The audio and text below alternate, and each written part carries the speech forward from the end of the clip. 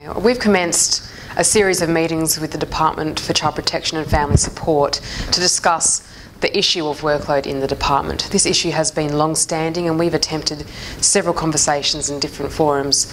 This particular forum is one that is set forward in the workload management orders that were handed down in 2007, and we are going through this process in an attempt to resolve this issue amicably with the department.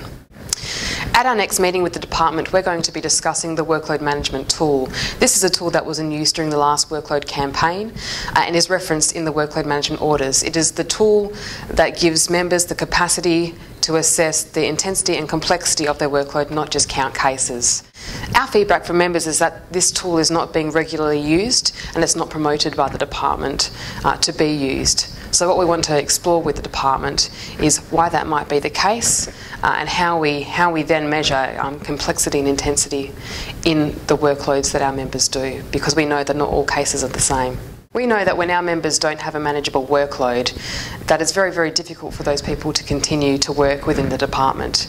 The work that you do is incredibly stressful and people end up burning out and either leaving the department or falling in a bit of a hole.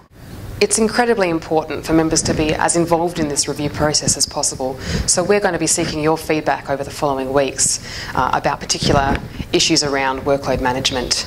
So to help us today, we would really appreciate it if you could answer the following question. Have you been trained in the use of a workload management tool? Please click yes or no using the buttons in this email.